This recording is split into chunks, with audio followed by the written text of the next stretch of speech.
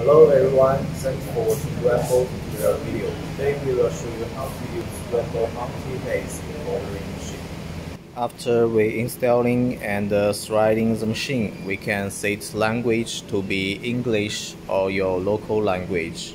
Click this. There are many kinds of language. You can select your local language or English. And then we need to set color for each needle. We can select any pattern first.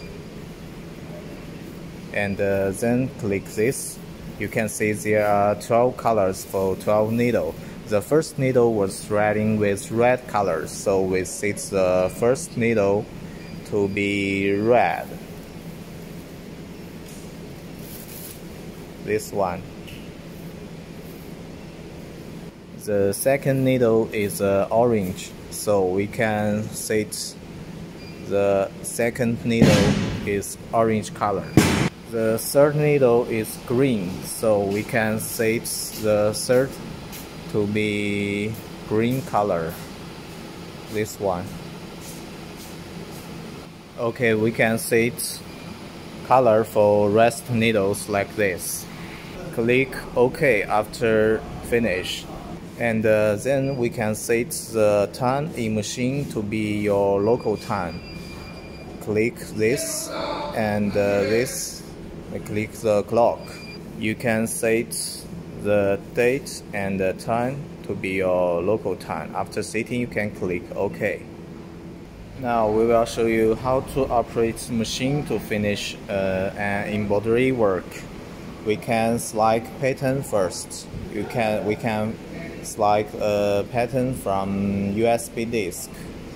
For example, we select this one. Okay, it had been transferred to machine's memory. We can find it here. If we want to delete a pattern from machine memory, we can click this and select the pattern which you want to delete. Click OK and click OK. This one was deleted from the machine's memory.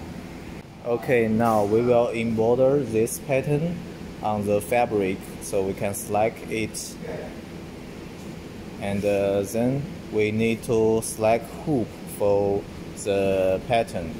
Now the flat embroidery frame was installed on the machine, so we can select it. If you had installed the cap driver or gummed hoop, you can select the same size one in the system. Now we can set color for the pattern. We can click this, and this pattern was made by two colors, so we can set the first color to be white and the second color to be green. Okay, click OK. Then we can click this to make machine being ready status, and click this to check embroidery error. You can see the right dots indicate embroidery error. Also, we can adjust embroidery position by the up and down, left and right buttons. Please remember to preview embroidery error before every embroidery work to avoid needle hit hoop or frame. Okay, after everything confirming, we can click Start.